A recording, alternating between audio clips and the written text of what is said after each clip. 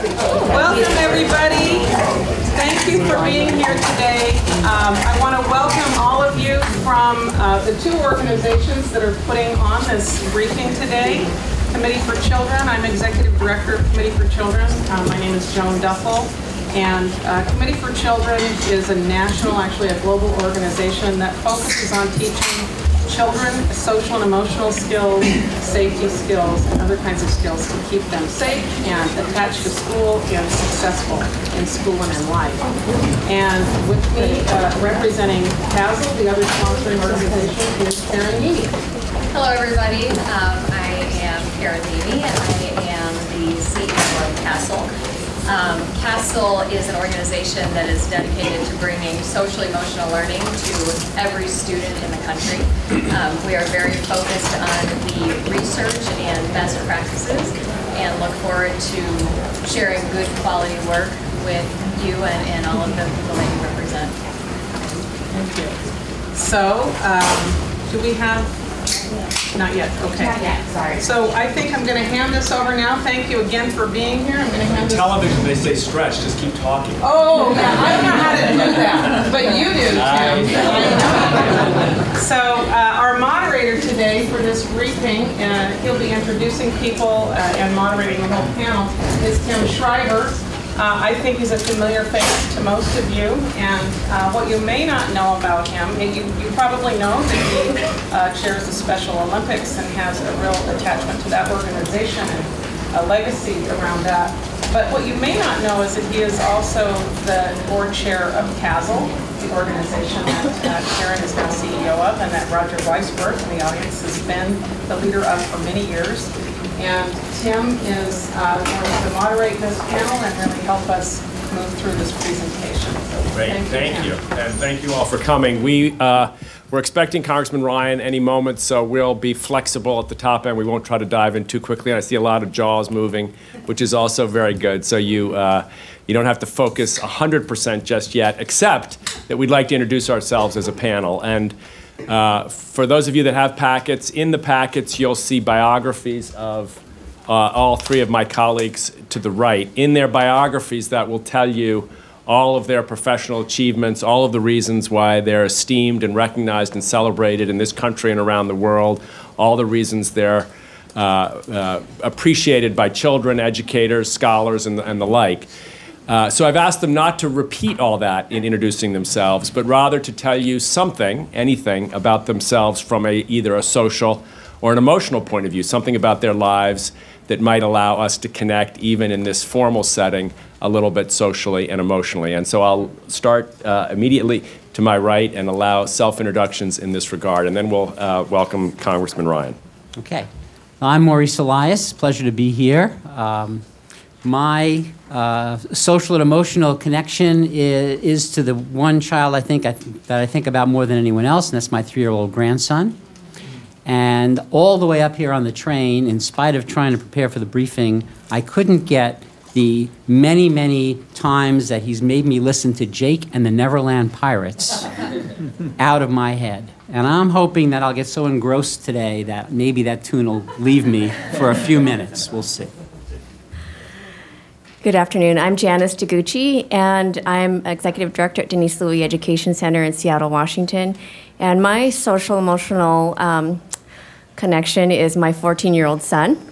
So before I left Seattle yesterday morning at around 8 o'clock, that meant that he was on his own to get himself to school and out of bed and woken up, in which he successfully did. So I'm very proud of him. Good for you.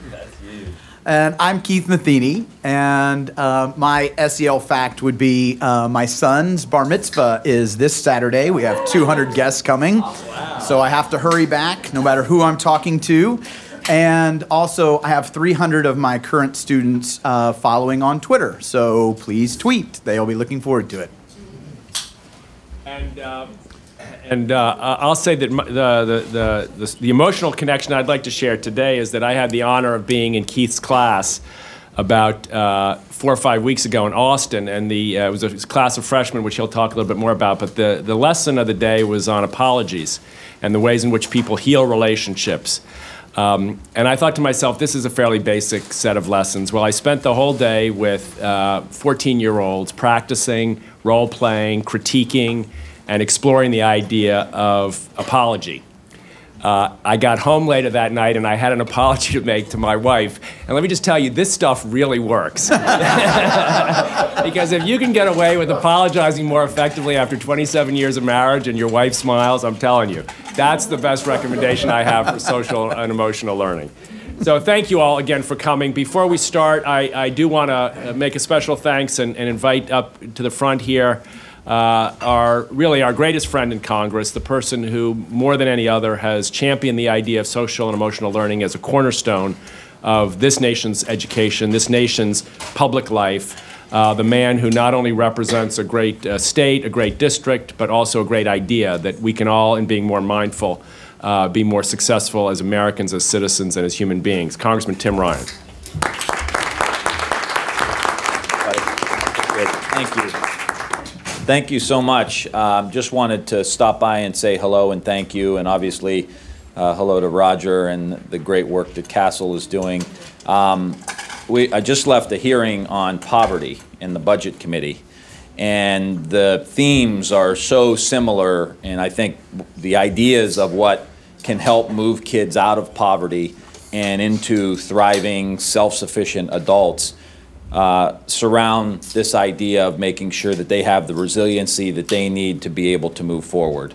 That life's going to knock you down. Some of us get better starts than others, but there's always going to be challenges, and that it's not, as Secretary Duncan often says, it's not a soft skill to be resilient. That's an essential component of learning in the 21st century. And when we're producing young men and women that are going to go out into the world, and it used to be when I was going to school, oh, you're going to have 7 jobs in your lifetime. You're going to have 7 different jobs, so you better be flexible. Today they're saying you're going to have 25 different jobs in the course of your lifetime. And you have more information coming at you, more social challenges coming at you.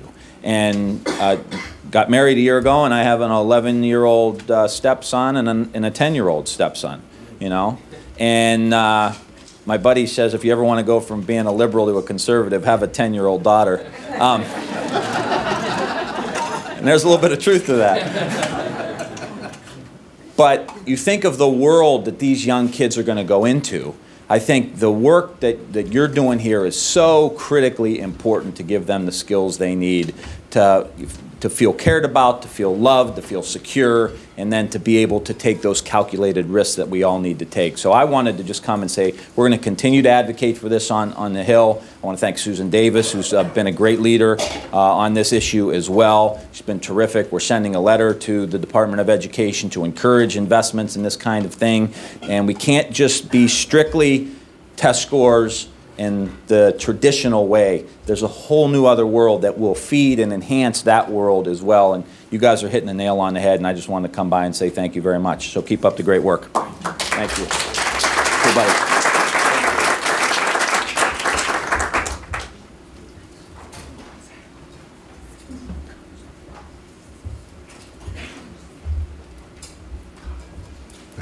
Congressman Davis is supposed to be here. Congresswoman, excuse me, Davis is supposed to be here momentarily, and she'll get a chance to tell us, we hope, about the bill she introduced yesterday on the floor, and which we're all very excited about. But let's not wait, let's dive in. So each of us will speak for a few minutes. We've got some fun, I hope, audio visuals to share. The purpose of today's briefing is to try, in my view, to make the case that the country is at a tipping point. The country is at a moment of pivoting where the dialogue and the discussion about education is changing. Educators are demanding that change. Teachers are supporting it. Good science is pointing us in a new and very powerful direction. And we believe that the work that's been done over the course of several decades to try to sharpen and refine the ideas, the concepts, the practices, and the measures for enhancing the social and emotional development of children is the pivot towards which the country is turning. And we're hoping today to share with you at a very quick level why we think it's so important, why we think it works, and why we think the country, and in particular national policymakers, ought to be paying close attention to it. So let me make a few introductory comments. First, this will sound ridiculous on Capitol Hill.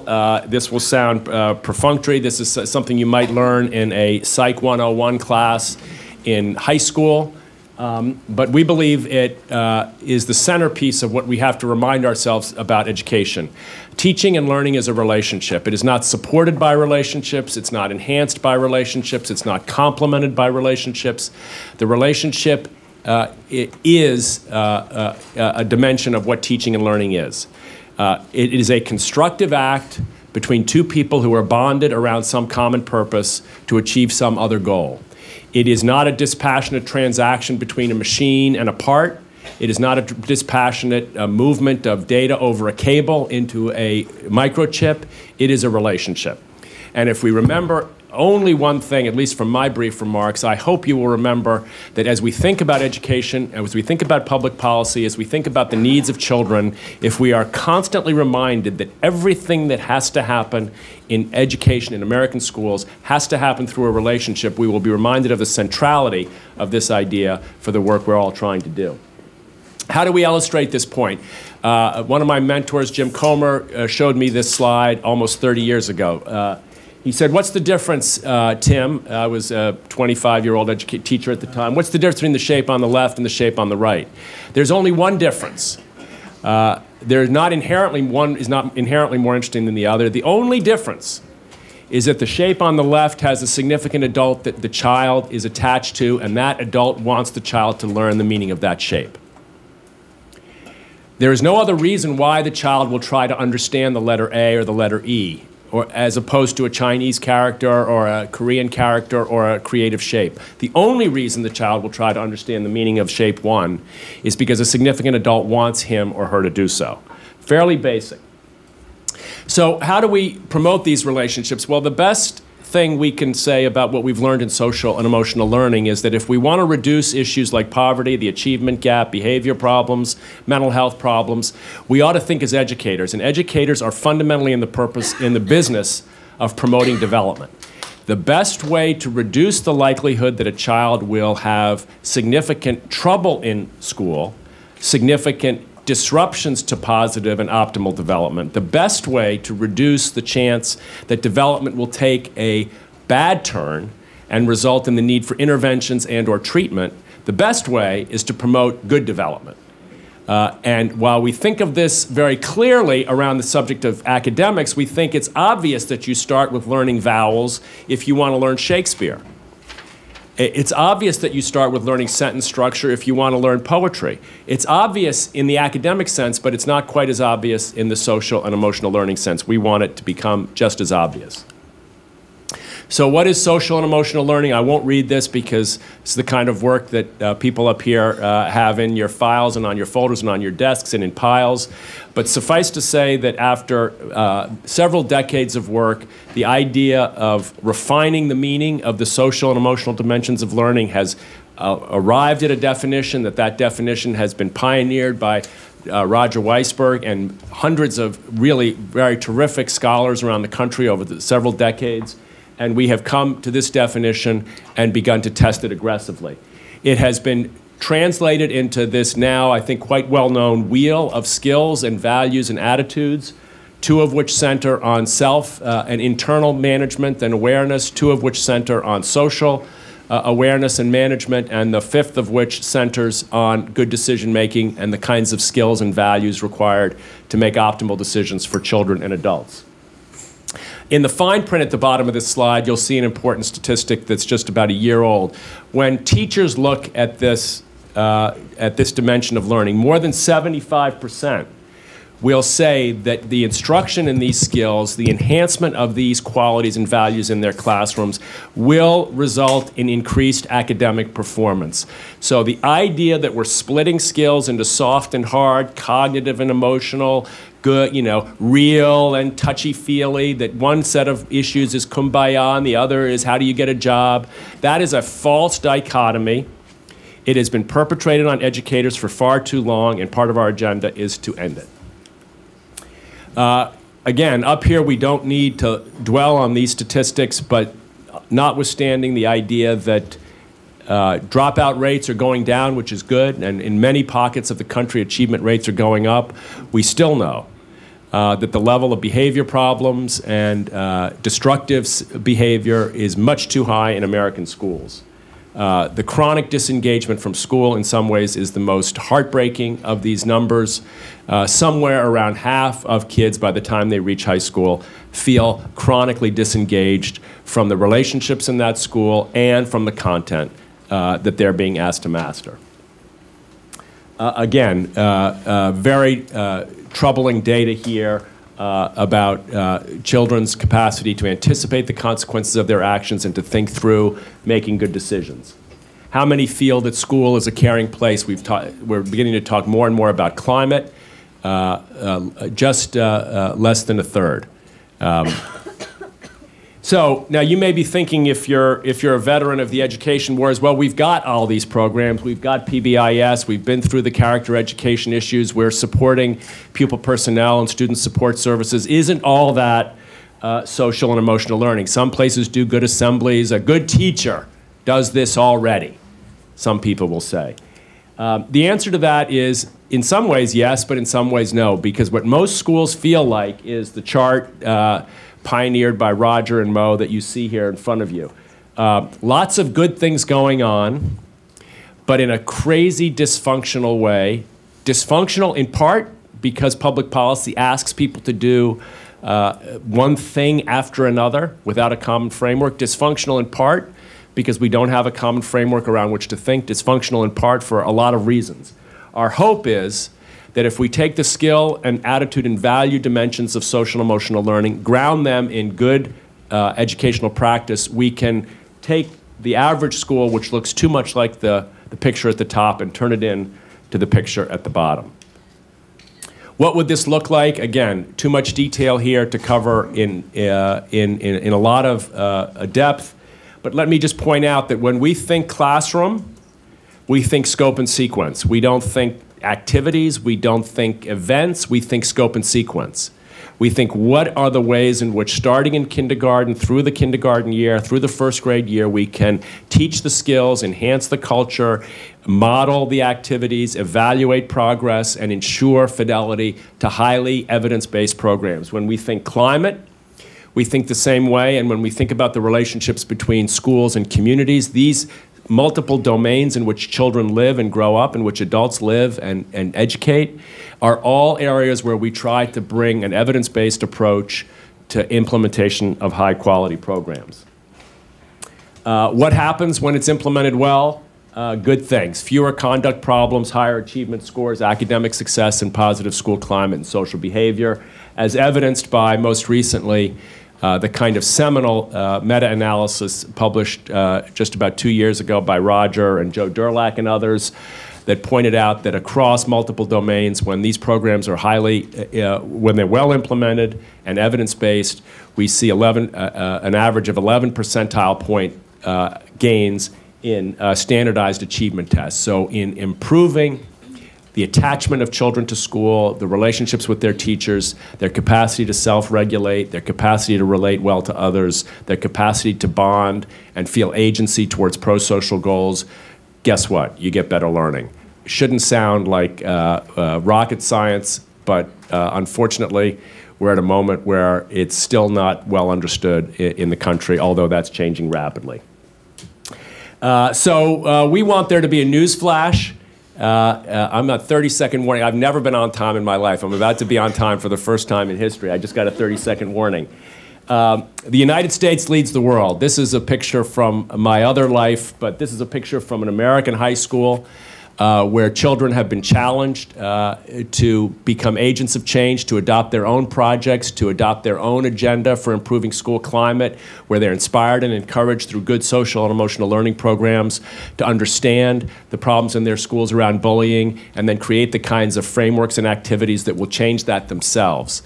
And you see this, I guess, in some ways, I think this is the sign that was maybe most powerfully seen last night at the Clippers game. I think lots of fans saying, "We are one." There is a moment. Young people, teachers, educators are looking for ways in which we can work together, promote unity, It might come from community-based organizations and institutions and parents. It might come from administrators. It might come from kids themselves. It certainly will come from teachers.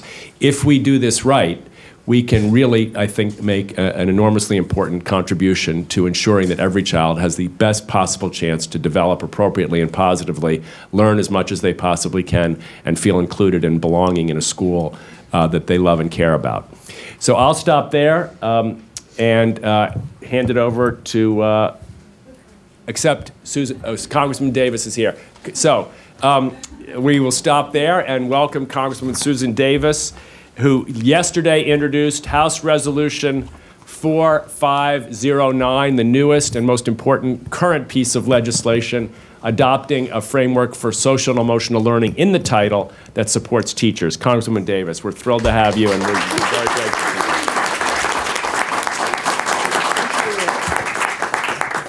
Thank you so much. How is everybody?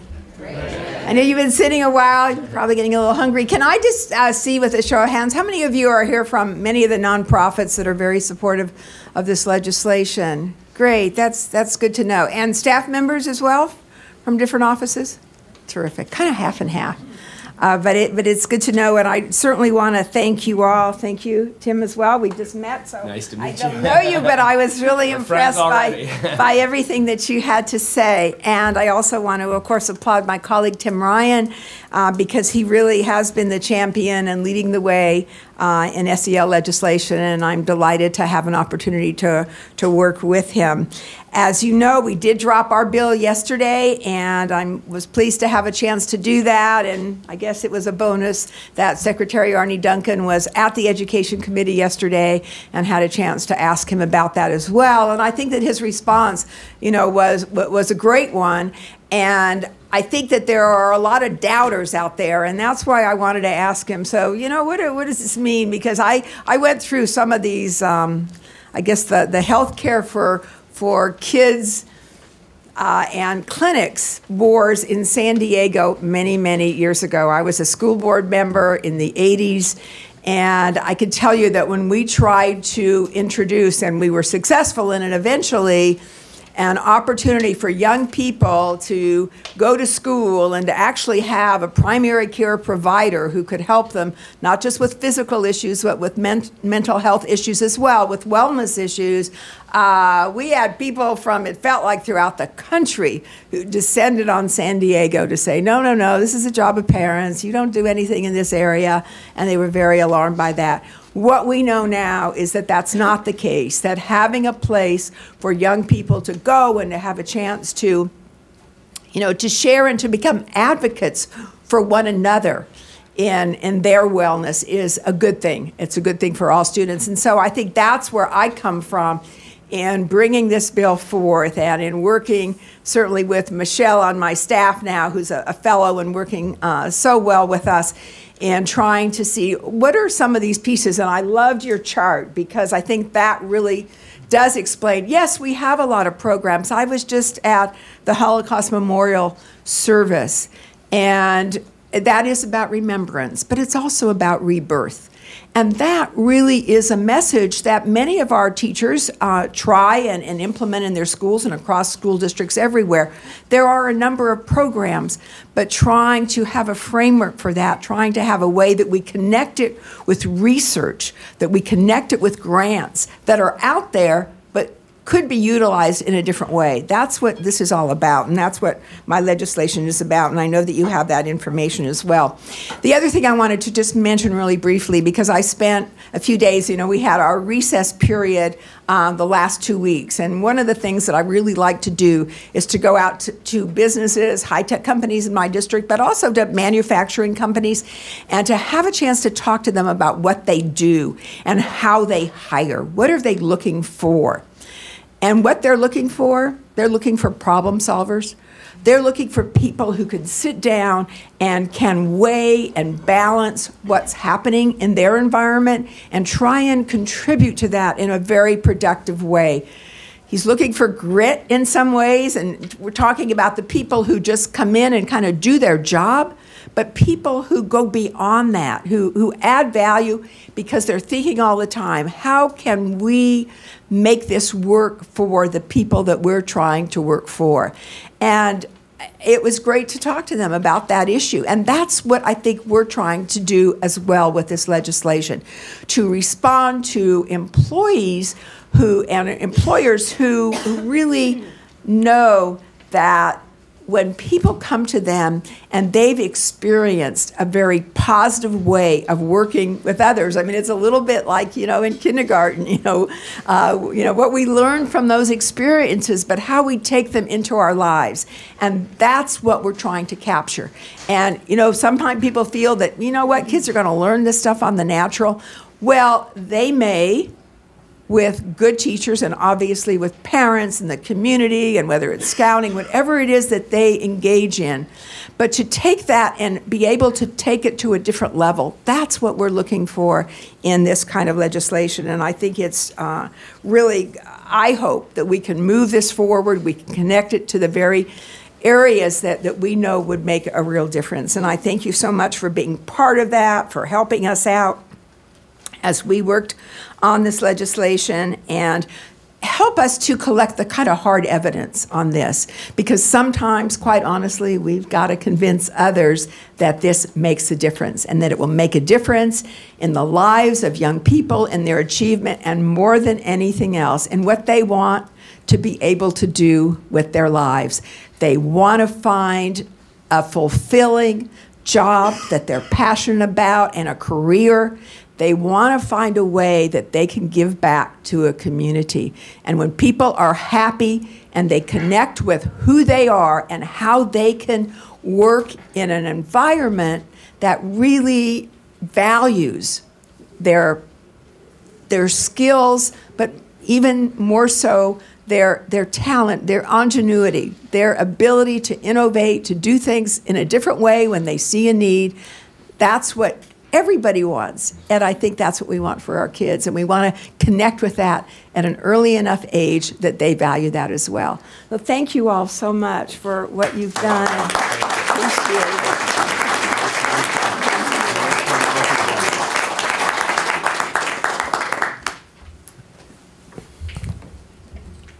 Dr. Elias. All right, great. Well, that was wonderful to hear, to say the least. Thank you so much. It's great to hear. And I think, apropos of what Tim said earlier, I think we've passed the tipping point. I frankly think that if you've got a child or a grandchild that's ever set foot in a school, or you want them to set foot in a school, we know what kind of school we want them to go to. And I want to talk a little bit about, in the context of what we've been speaking about more generally, if we're successful with the legislation, what would our schools look like? What difference would this make? And I do want to make the point now that in the same way as one might pick up reading, one might pick up math, one might pick up scientific knowledge, one might pick up musical or artistic talent, well, that's all true, but we teach them. And now we have to add to the list social and emotional competencies, because the world in which our kids are going to live and thrive require that competency in the same way as all the others. And if, I collect newspaper articles, and you can't go very long without seeing articles that show how this is being valued by folks who are not in education. A lead article in the Times, Sunday Times, was about the moral child. Most frequently sent article recently by Thomas Friedman was about the Google executives and what are they looking for. The banner headline in that article was, it's not about your GPA, it's what you can do. They no longer look at GPA as a criterion for hiring because there are other skills that are now more important. And the pen that I brought today is from the Financial Planning Standards Council of Canada, where my colleagues and I had been working extensively with these folks because they have come to realize that emotional intelligence is one of the most critical qualities that people need if they're going to be good stewards of their money and good stewards of other people's money. So we are in a situation now where what we're talking about is feasible and necessary. And the Common Core, which we're all concerned about, will not be able to succeed if we don't combine all of the different elements of thinking, feeling, doing And I'll go into that a little bit more later on. But it's about the climate of the school. It's about the skills and the habits of mind. All of those are necessary for the success of the Common Core. Now, what it looks like in school, let's take a day in the life of a kid going to school for a moment. If we look at the orange box and it talks about success in school and life, because I think we all agree the point for kids is not just success in school, it's success in life. And this box and this set of boxes comes from a book edited by CASEL folks, 2004, Social and Emotional Learning. What does the research say? I'll save you about $25. You can just look at this boxes. You don't have to get the book. It's a good book, but you know, it's a little long. So if we just start from the orange box and work out backwards, what does it say about a child coming into a school? It says the first thing they want to be is recognized. They want to be greeted. And if you think about your own life, you know how important it is to be greeted and welcomed. And in a good school, we know that their day, getting into school, has been kind of crazy. They've been through a lot of stuff. They need a little bit of a transition. They don't want to jump right into learning before the kids are ready. So good schools try to have a little bit of an emotional transition. And a lot of Fortune 500 companies do the exact same thing. They don't expect the employees to hit the door, hit the desk, and get going. That's not what the most successful companies do. And when kids then come into the school, they want to do something where they matter, where they feel they matter, where they have a sense of purpose and pride in being here. Why am I here? Am I here to generate high test scores, or am I here to do something important? So I need to be doing some kind of a project. I need to be part of a group that's doing some meaningful work. Maybe I need to have some leadership responsibilities, or maybe I'm going to be engaged in service. These are the kinds of pedagogies that build social and emotional competencies. And because I matter, because I come to 180 school days and I matter, I want to learn.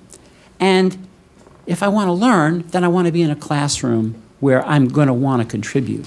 And I want to be called on when I raise my hand. And I want to have a classroom that's going to teach me something, and it's going to ultimately, sorry about that, and because I know something, I want to be able to share it with people. So I want you to teach me social and emotional competencies. I want to learn how to work in groups with people. I want to learn how to control my emotions and not fly off the handle all the time. And I want to be able to know what you're feeling and thinking. It's important to me. And if I feel welcomed and I know that I have an important role in the school, that I matter, and I'm learning stuff, and I share it, well, guess what? If you look at the box that circles back to the orange box, I'm less likely to get involved in drugs and alcohol and smoking and bullying people and premature sexual behavior and driving like a lunatic. Why? Because my life matters. It's risky for me. I got something to lose. And that's how the whole circle comes into play. Every time a kid comes into a school that's characterized by social and emotional learning and meaning. And I think the kids are no different than us. We want to come into a work environment, like a school environment, that's inspiring, that challenges us, where we're supported, where we feel safe, where we're doing things that engage us, that we have a sense of being respected. And we're part of a group that's doing the same thing. And that is what social and emotional processes bring to school. Every one of these things, it makes a successful workplace, and it makes for a successful school, and it's the kind of environment in which our kids really deserve to be. So now we have the Common Core, and we've got to deal with that reality, generally speaking, although some folks say not. But, you know, it's not about the Common Core. It's about any set of standards. The set of standards that we give people has to become embedded in their minds and hearts. Otherwise, it's just going to be another way to game the system. People are going to just try to figure out, how do I score well without really getting into what's truly necessary? And so we have to understand that simply passing the accountability assessment is not enough for kids to manage in this complex world. And we also have to know that we're trying to combat a legacy of inequities. This is a statement by President Johnson, 1965, that feels unfortunately very fresh today. You do not take a person who for years has been hobbled by chains and liberate him, bring him up to the starting line of a race, and then say, You are free to compete with all the others and still justly believe that you have been completely fair. Social and emotional skills is a 21st century issue of equity and social justice. And it doesn't matter how wealthy you are or how poor you are. If you do not have these skills, you are not going to be able to be successful in life. We know this now. And so when it comes time to teach our kids things related to the Common Core, and you've got handouts in your packet that have a little bit more detail on this if you'd like to look at them. But no matter what Common Core skill we want our kids to get, skills that they need for future success in life, social and emotional factors are part of it. So if I'm going to deal with the complexity of text, it sounds a little technical, but if I'm going to delve into complex text, and I've never done that before, how am I going to do that? I'm going to need to be patient. I'm going to need to concentrate. I'm going to need to be tolerant to the people around me who maybe are getting it faster than I am. I'm going to have to learn how to get help from the people around me. If I can't do that, I'm not going to be able to deal with the texts that you've thrown at me. And now that you've thrown them at me, I've got to read them carefully, more carefully than I've ever read them before. And you know what? It's true. We now, in our lives, in our everyday lives, if we don't read stuff carefully, it could be big problems. Big problems. So many things come past us, we sign them, and then we find out, what did we just sign? What did we just agree to? We need our kids to read closely and carefully, but to do that, they are going to need to learn how to control their emotions, to avoid distractions. They're going to need a number of skills related to social and emotional learning. You can go through every single thing in the Common Core, and you'll find the exact same set of criteria. So when we think about building our youth of the future, what's the imperative? I'm going to ask you to indulge me for a second. It's nice to have policy, but I want to empower you with a magic wand. I want you to imagine that you've got a magic wand and you're going to be able to wave it over children and have them internalize 3 values forever and ever and ever. Take a look at this list. Friendship, long life, peace, riches, wisdom, popularity, beauty, and family. I'm going to give you 30 seconds. Think about the 3 of these values that you would most want all children to have if you could do it with a wave of the wand. And then after you've thought about it, share it with somebody next to you to see if you're on the same or similar wavelength. And don't do it telepathically. I'm timing. You've got 30 seconds. I don't get to share if you're working so hard.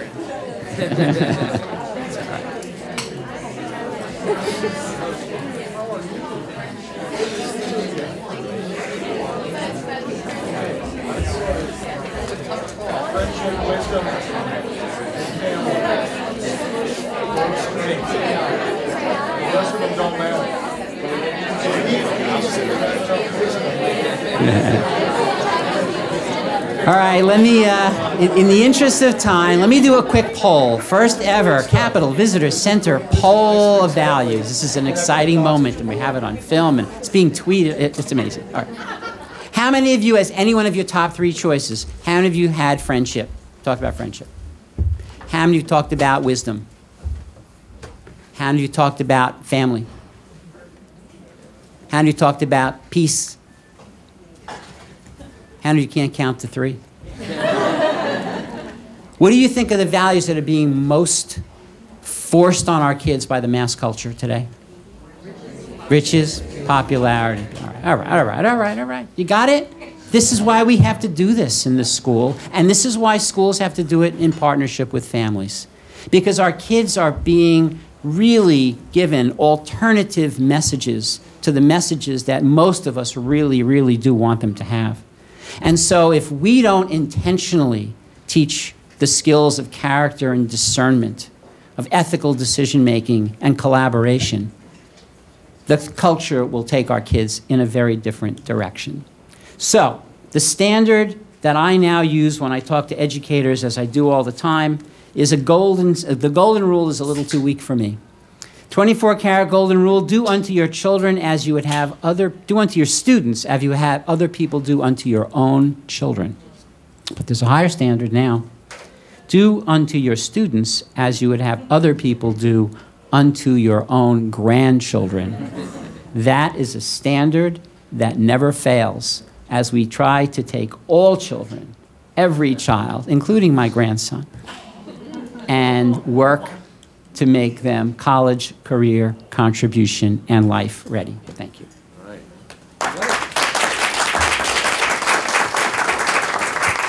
So it's not abusive to raise your grandchild to be a Yankee fan? Sorry, couldn't help it. Janice, go ahead. Good afternoon. So I thought of one more emotional connection that I had after listening to you. So my same 14-year-old son, you know that marijuana is now legal in Washington State, right? And so we saw some people, they're not supposed to be doing this, but we saw them smoking marijuana in their car, what appeared to be like they were doing it. And he said, I'm not going to do drugs. I'm not going to do that because I have too much to risk. So I was very proud of them for saying that, even though it is legal. So Denise, I'm with Denise Louie Education Center, and so we serve about 400 children birth to 5 in Seattle and King County, and we operate the Head Start and Early Head Start program, and we also have funding from the Maternal Infant Early Childhood Home Visiting Program, or MCV for short. The children that we serve are primarily children of color. 83% of our families have income below the federal poverty line, which for a family of 4 is about $24,000 a year. Even though they're below the poverty line, 75% of our families are two-thirds are two-parent families, and 75% of them work. So they are working, they're contributing to society, and yet they're low income. And also, a majority of our families are limited English speakers, so about 80% speak another language other than English. So why start early? Previous speakers alluded to this, but maybe you don't know this, but the difference between a child in poverty and a wealthy family is about 30 million words by the time a child is 4. So for a wealthy child being brought up in a wealthy family will have heard 30 million more words by the time they're 4 than a child in poverty. There is already disparities in cognitive, social, and behavior and health outcomes by 9 months, and by the time a child is 4, there's an 18-month achievement gap. Impulse control is also a better indicator of future academic success than IQ. And trauma exposure is the equivalent to a 7-point IQ loss, which is even greater than, same or greater than the effects of lead exposure. Some other data that we also found was that 70% of children in child welfare have a speech delay, and 45% of children in foster care have a developmental delay. So this really underscores how attachment and responsive parenting create a foundation for learning, and that kids in foster care or in the child welfare system that don't have positive interactions or encouragement from their parents suffer with lower IQ scores or diagnosable delays. But the good news is that if we start early, these statistics can be changed dramatically. So this slide shows our 3- and 4-year-olds. We identified kids that had greater social emotional concerns in classrooms. So these are the kids that would be kicked out of preschool. But in Head Start, we don't kick kids out of preschool. So what we did was we implemented a 10-week program called Incredible Years that work with both the children in small groups and also with the parents on some tools and skills that they could use to improve their behavior. So in the fall, their behavior problems were much higher than they were in the spring, so this graph goes down. So this slide shows a particular family that I'm going to show you in just a minute. So this is a parent that we did a pre-test that assessed her affection, responsiveness, encouragement, and teaching. And then we did an intervention called the Circle of Security with this family, with several families. And after that intervention, it showed a huge increase in her affection, responsiveness, encouragement, and teaching. So I'm going to show you the before video.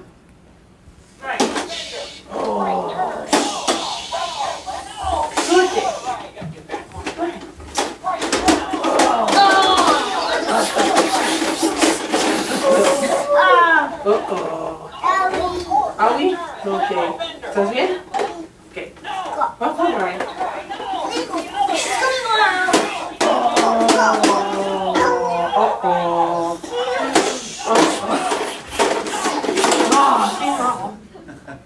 Okay, and then the after video, which is after our Circle of Security parent training. Oh, ahí está el gato en la pared, pero ¿dónde está el reloj? ¿Dónde? ¿Dónde eso no es? Es un niño. No. ¿Dónde está el reloj que te enseñé? ¿Quieres ayuda? ¿Quieres ayuda? ¿Dónde está? Mira, aquí está, mira. Aquí el reloj. El reloj está aquí en la pared. Sí. ¿Quieres hacer este? ¿Dónde está el vaso? ¿El vaso? Bravo, el vaso. So does anybody notice any difference between the first video and the second video?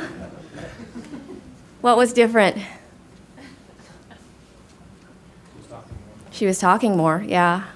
Anything else? Eye contact. There was Yeah. eye contact between the mom and the... Definitely, more eye contact, more engagement. Asking questions. Right? The TV wasn't on. Okay, that's a good thing. Yeah. Yes, definitely. She celebrated when he got something, let's say celebrated. So which style of parenting do you think is going to help her child be more successful in school? The first or the second? Second. Which style of parenting do you think is going to narrow that 30 million word gap?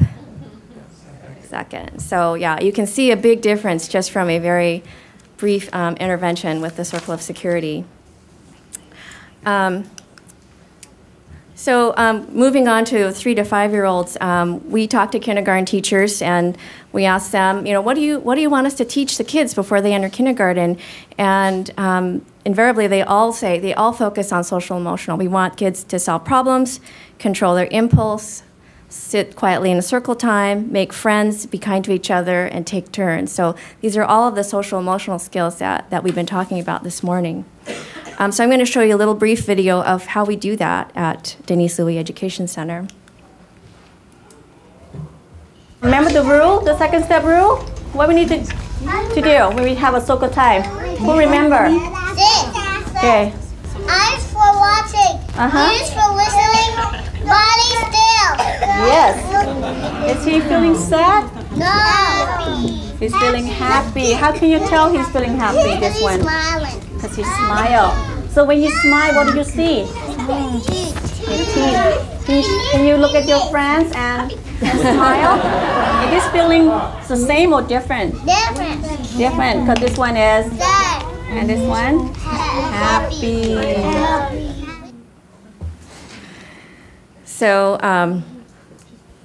So you're all kindergarten teachers. Who would you rather have in your classroom? The children from Teacher Chandra's class that learn that eyes are for watching, ears are for listening, body still? Or would you rather have to spend 3 months teaching your children how to do that? Yeah. So you'd want her graduates, right? Her kids. So it makes a huge difference, especially, and our kindergarten partners, our school partners tell us that they can spot a Denise Louie graduate from a crowd of kindergartners because they are so ready for school, they know what to do, and it really makes a big difference. And this is my last slide. This is our school readiness data from last year. And these are the 4-year-olds in fall, winter, and spring in several different areas. So the first area is touching, hearing, seeing, and moving, which is physical development and health. The second is building relationships, which is social emotional. The third is about me, my family culture, which is social emotional approaches to learning and social studies. The fourth is math, science, social studies, and creative arts. And the fifth area is language and learning. So you see that, I mean, we wouldn't be able to get those outcomes without an emphasis in social emotional learning. And that remember that these are the kids that 83% are below poverty, about 80% are limited English, and many of them have never been in a classroom or a school setting. So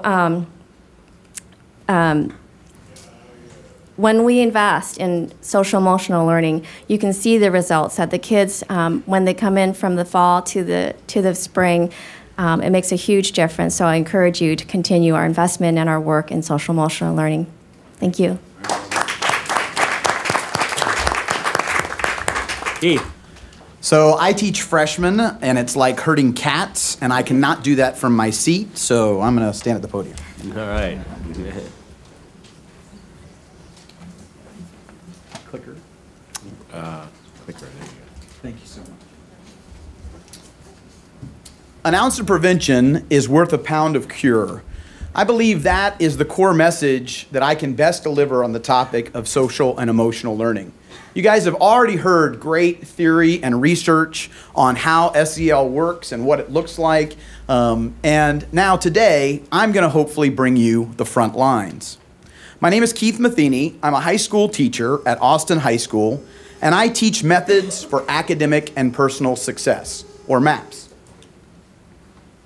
This is one of my 7 classes, and this picture is actually from an upcoming magazine article in Live Happy magazine. MAPS is a freshman seminar course that is part of the regular school day. The class focuses on teaching social and emotional skills and academic supports in a very collaborative and engaging environment. I'm also a national model teacher for School Connect, which is a research-based SEL curriculum for high school. This curriculum is designed to be implemented in a variety of ways, but primarily in high school advisory programs or in a dedicated course like MAPS, with the ideal model being a combination of both. I directly teach over 300 at-risk freshmen every year, in addition to helping train and support another 40 teachers that are giving the same lessons across our district to over 1,200 students.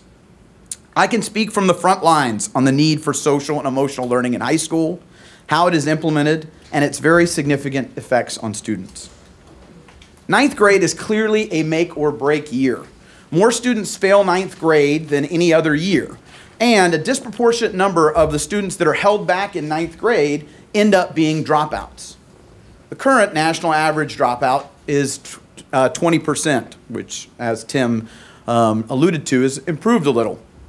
However, a high school dropout is 3 times as likely to be unemployed, 4 times as likely to live in poverty, and a whopping 63 times as likely to be incarcerated. In addition to those staggering numbers, 40% of employers, as Dr. Elias alluded to a few minutes ago, have really in a recent study by the College Board talked about how these skills are sorely lacking in our high school and college graduates entering the workforce, that SEL skills are critical to workplace success. Freshman year is an ideal time to create an engaging, collaborative success skills course designed to help freshmen transition into high school while learning the social and emotional skills needed to succeed in school, work, and life. This type of class not only builds skills, but also really helps students feel connected and can build a great sense of class community. Before starting our program at Austin High, we found that over 60% of the failures on our campus were from the freshman class, and over 60% of the discipline referrals on our campus were from the freshman class. Since implementing this program 4 years ago, we've seen a 30% reduction in dropouts, a 41% reduction in class failures, and an amazing 71% reduction in discipline referrals. These are transformative numbers affecting every aspect of our school. And I'd like to show you a short video of what the class looks like and a couple of interviews of student comments. I think a lot of freshmen, they have to settle into high school. Because me personally, I think there's a big difference between middle school and high school. So I'm settling in, it was hard. But Mr. Matheny helped me with the planners and learning little things that helped you go further in life. It's a big deal, to be able to learn these things. In the beginning of the year, he taught us that a handshake, that people would judge you on it. So you have to have a good mesh and a strong, firm handshake. I didn't know that before that your handshake was like a first impression thing. We did a lesson the other day where we put the rocks and beans in a cup, and the beans represented little things like time on your phone, and the rocks represented projects and stuff, and it helps us understand, get the lesson across better. We're just one big family, we all got along together. Someday, some kid probably had a bad day, but we're all there for him, cheering him on. You get to talk about personal things if you choose to, and like it helps you be more open.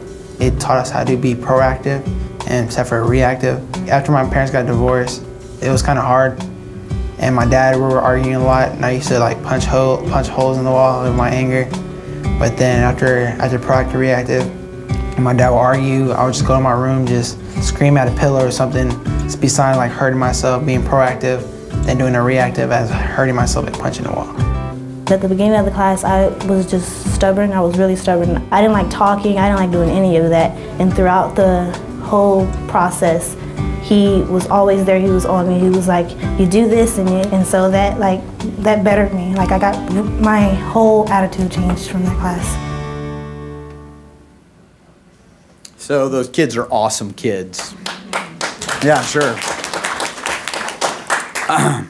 So one of the activities in the video was Rocks in a Jar, a lesson many of you may be familiar with from business courses in college or from Stephen Covey's 7 Habits of Highly Effective People. This lesson helps students build a critical skill of identifying what's most important in their lives, the big rocks, and what's least important, the time wasters represented by the beans. Learning to put big rocks first and prioritize leads to huge changes in students' lives, I assure you. Borrowing the analogy from the lesson, some may think that social and emotional learning programming is one of the beans.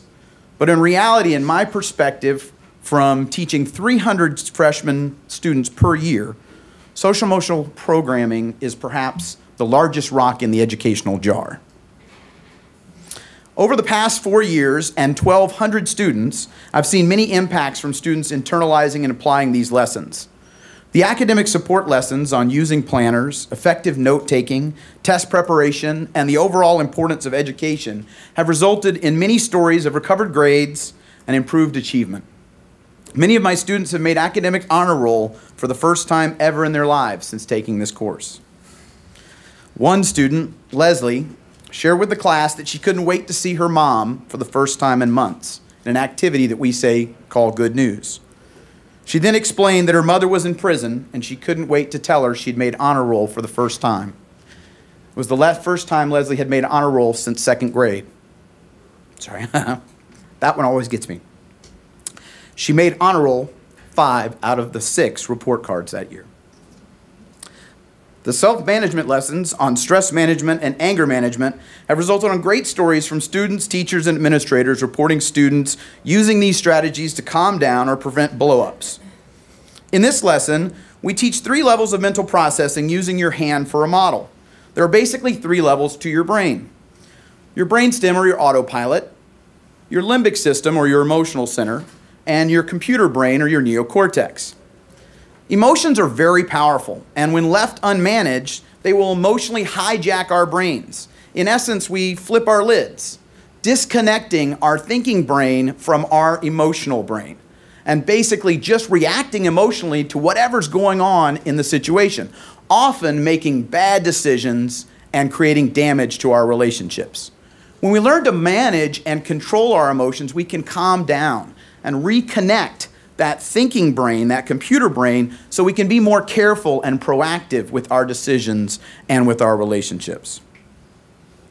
Perhaps the most compelling is the mental health component. These skills help students deal with stress, conflict, and depression. Also, many students have shared personal information, which has led me to refer them to and get them counseling services for the first time. This kind of class is excellent identification and referral for needy students and quality services. This way we can often get them help when the issues are still puddles and not pitfalls. In the 4 years before this program started, there were 3 very tragic completed suicides at Austin High School. In the 4 years since the program started at Austin High, there have been none. In my class this year, I have 2 students who lost a parent this summer. I have 4 students who are getting counseling for self-injurious behavior.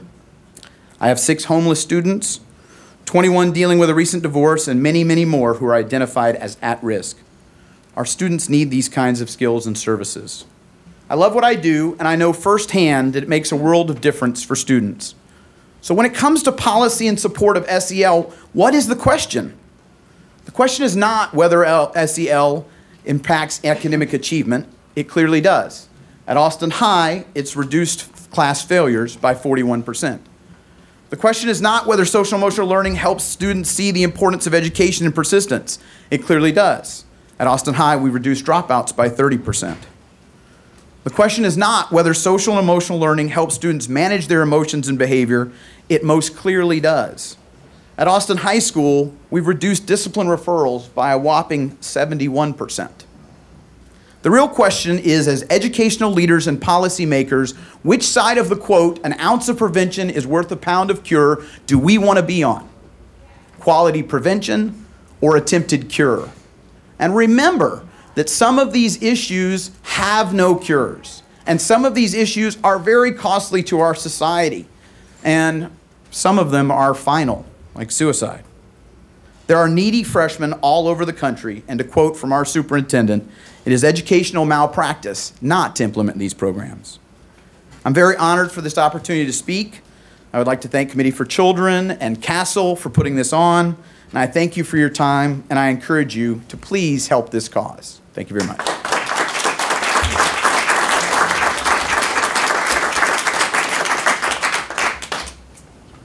So we're going to show, maybe, actually, why don't we hold this just for a second and just see if, we've got a few minutes left. There are as many experts, or almost as many experts in the audience as there are on the panel, so there might be interest in some comments or questions.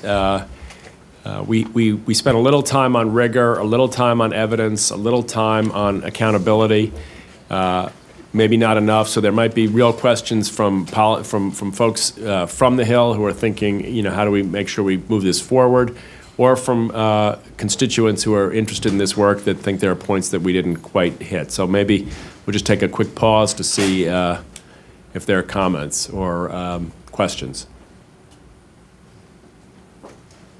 Yep. Interesting. Yeah. Rob Muller with SRI Education. I had a comment and a question. And the comment is this. You know, we've been talking mostly about K-12. I think this is a really important issue in preparation for post-secondary education as well. There's research coming out about students who succeed in remediation in math and English language arts, and it's, you know, grit and perseverance and the qualities that you're talking about that contribute to you know, students succeeding in post-secondary. My question is about stovepipes versus integration, right? When I hear talk about this topic, on the one hand, I kind of see the need for separate programming. On the other hand, I really worry about, you know, going the same, you know, same thing that happened to character education, civic education, service learning, critical thinking, you know, separate stovepipes, not integrated really into the main educational enterprise. And I'm just curious, you know, from the panel's perspective, how do we avoid becoming another add-on program you do over here and not really part of the, you know, the fundamental learning process? You want to do it? So great question, Rob. Thanks for asking it. And it's a very active debate within the field. You know, my quick answer would be that it's not an either/or. That when you do good English language or language arts instruction, you infuse it into social studies and you infuse it into science, and yet you do spend some dedicated time on the kinds of fundamental skills in language arts that are necessary. The reason to represent that house is not to say that SEL becomes another, if you will, stovepipe in the house. It's to say that a thorough approach, a coordinated and sequentially designed approach to implementation will allow schools to pick the ways in which skills are taught, either infused in academic instruction or in dedicated time. We'll make decisions about how they are modeled in the climate and by the adults in the school, and how they're modeled in discipline policies and so on. And we'll choose ways in which they can be extended to community-based organizations, religious organizations, and families. There is not a one-size-fits-all. What CASEL has done, and I have a couple copies of this, is try to make sure that educators have the tools to make those decisions. So this is a recent guide to programs at the preschool and elementary school level. A principal or a superintendent can use this to make exactly the kinds of decisions, I think, what you're suggesting. Really only, for instance, Keeth at Austin will know how much time he can take away from skill instruction, how much time he needs to dedicate to that skill instruction. 5 years from now, that mix might be different than it is today or was 5 years ago. So I would say that a lot of people want infused skills, attitudes, and values into academic instruction. I think we all love that, but we don't think, most people would say we have to be dedicated and conscious of ensuring that the skills and the relationships are cultivated, and that infusion doesn't mean dissolution of focus.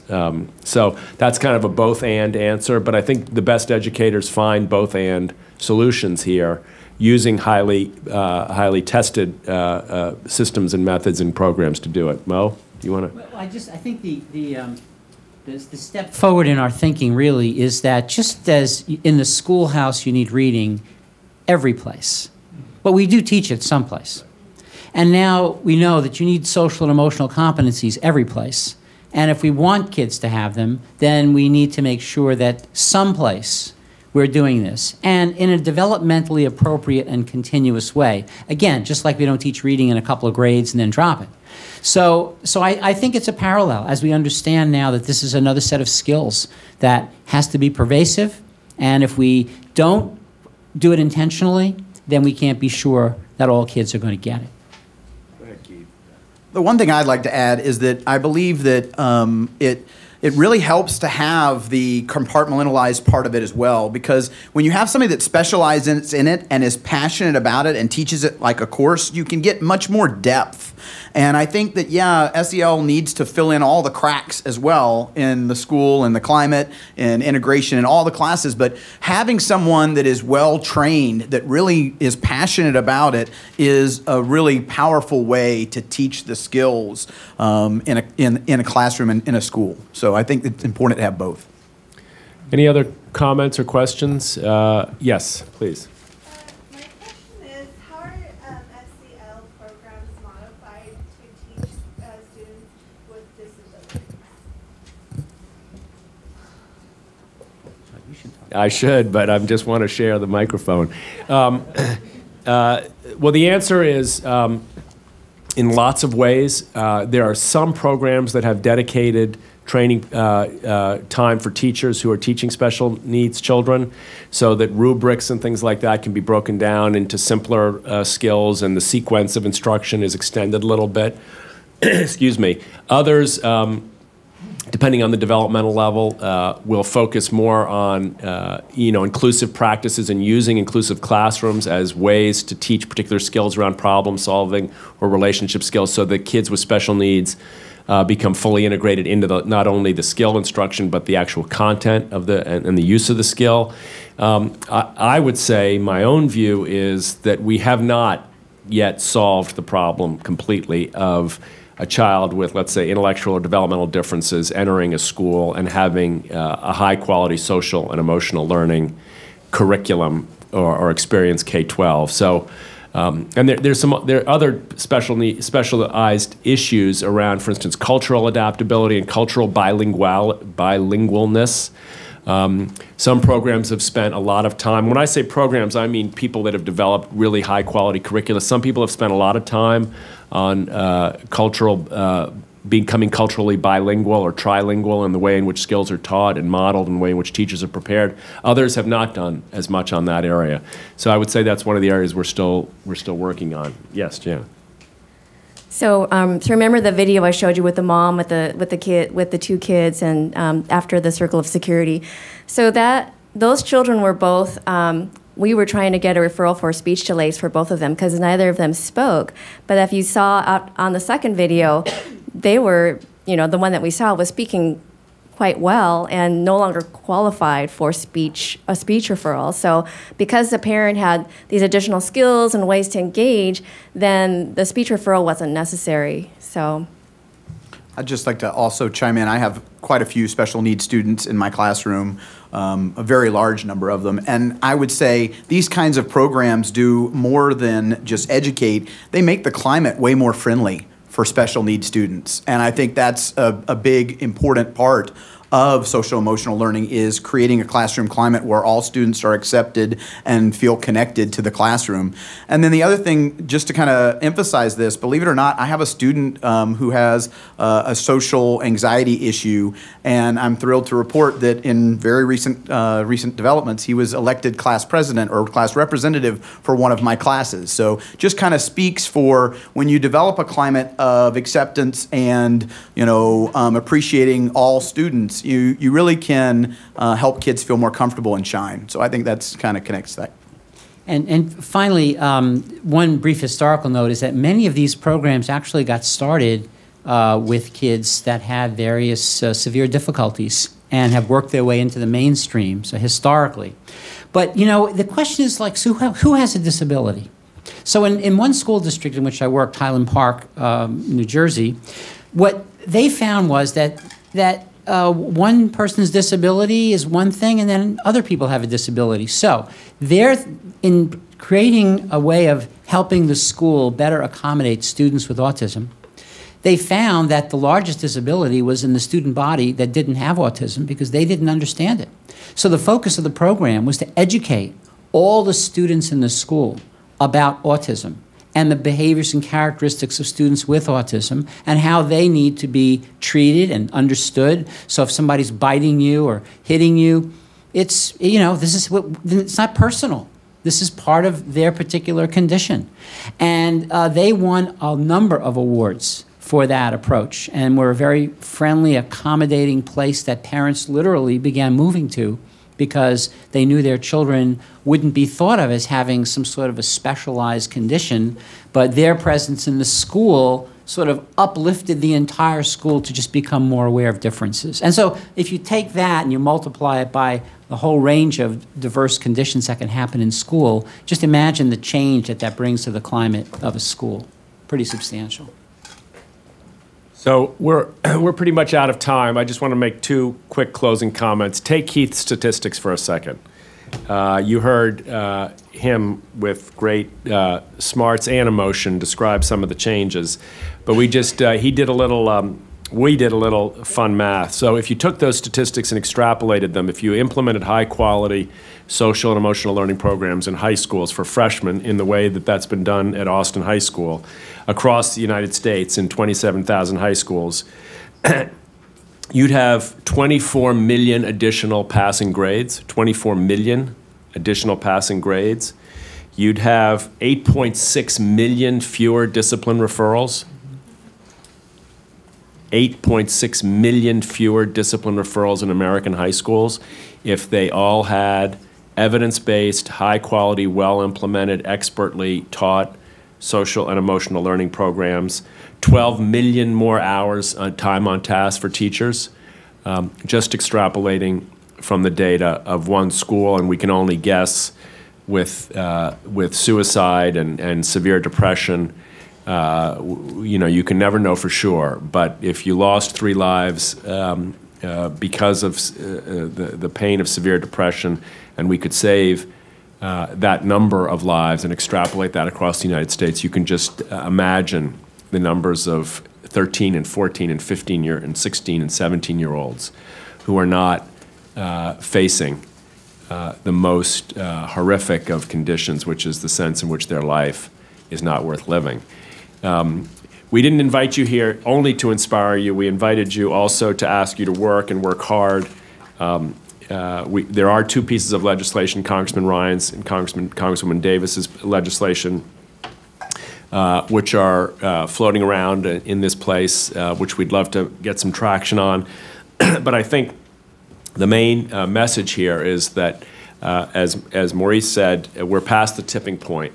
It is time for responsible federal policymakers to create frameworks for the ways in which a pro-social, pro-child, teaching and learning oriented reform agenda is infused into the way in which public policy is written, and adequate and thorough attention is paid to the social and emotional dimensions of learning and to the needs of children and to the teachers and families in which they're living and growing up.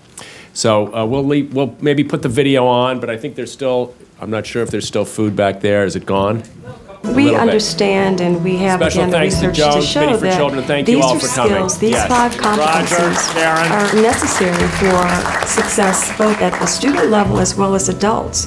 You need to be self-aware. You need to have self-management skills in order to do well in life.